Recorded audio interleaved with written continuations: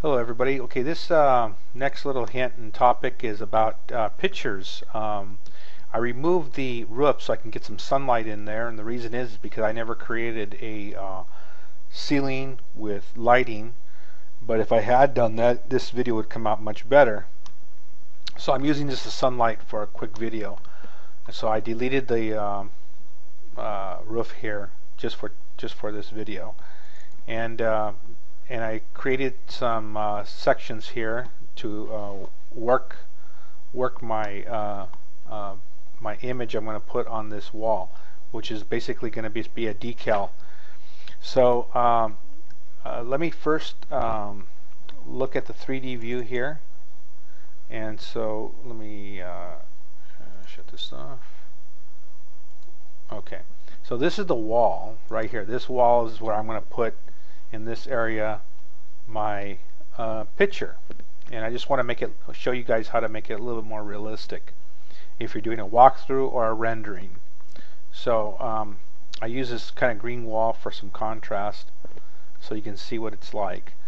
Let's see where I can start.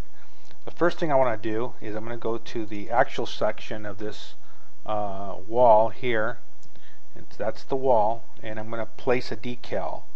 So I'll go to architecture, insert, and I already have a decal made up, so if you don't know how to do that, I can show you guys how to do this. But I'm going to place this decal right here. That's just the picture, the image that I've used.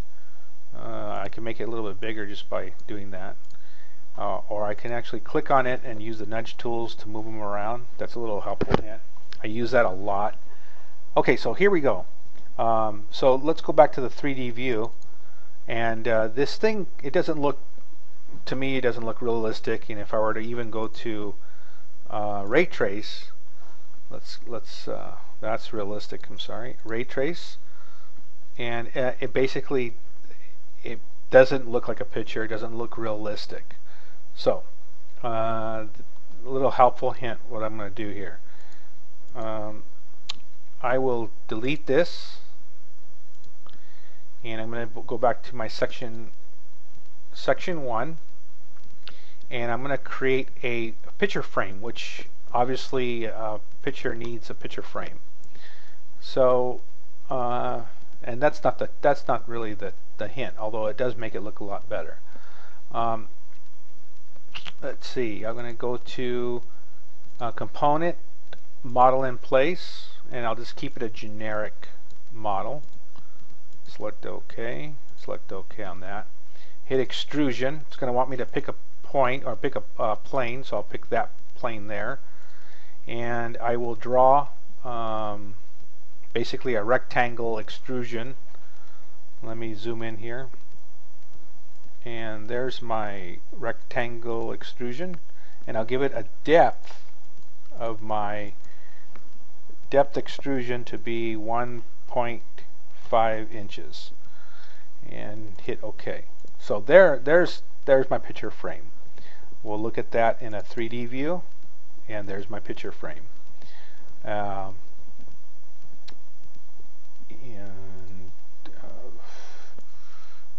I will say finish on that, and if you zoom in, you can see my picture frame right there. I'll go back to this section and place my decal. Insert and place my decal right on top of this thing. So this is a little bit big for a picture frame here, but I'll just size this up accordingly.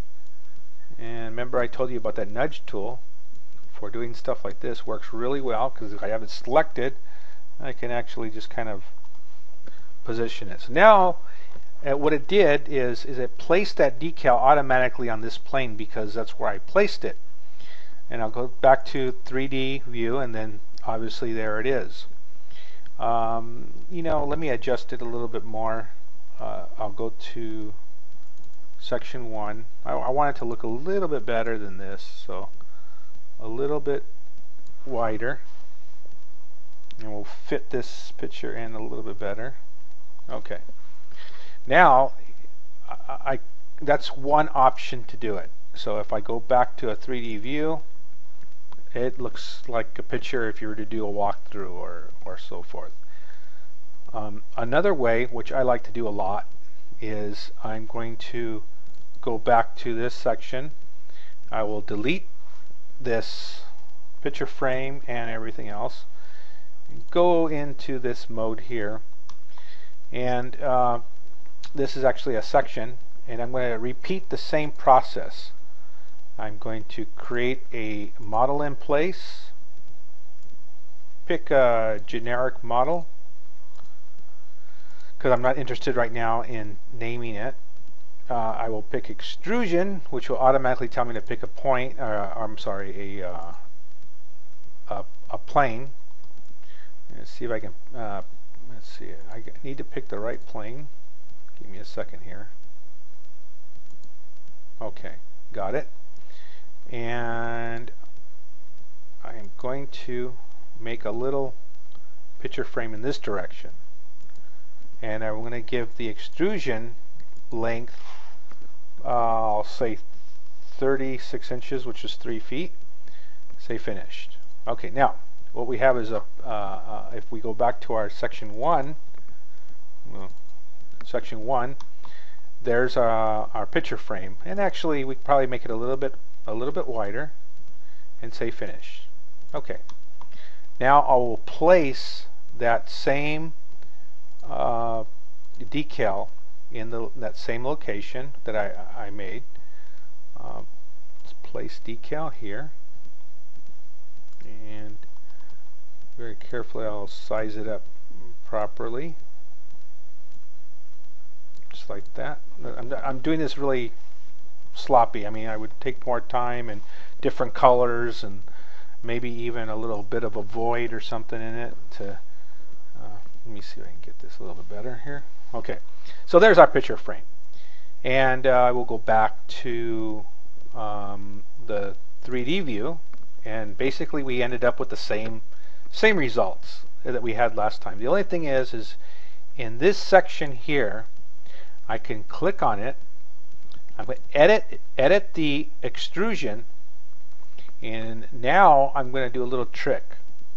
I'm going to, well, not a trick, but you know, I will click on this and click rotate, and I'm going to rotate it maybe more than I should. No, that's way too much. Let me undo that. I'm going to rotate it just a little bit here, about 4 degrees. Okay, there you go. Now click on it one more time and I'll nudge it forward so it looks proper. Okay, so there we have that. Now if you look real closely, you see that picture, that little line right there, that's actually the picture. But as soon as I hit finish, it attaches itself to that extrusion that I originally did. So let's go back to the 3D look, and if you actually turn on the shadows here, it actually looks a little bit more like a picture. And just to demonstrate, I will hit ray trace, and you can see how that's a much improved look compared to what it was at the very beginning of this video. That's all I wanted to show you guys. I think this is a good little tip for beginners on how to make a, in case you're doing a walkthrough or a rendering of a room, to make things look a little bit more realistic. You do this with TVs and stuff like that also. Thanks a lot. See you next video.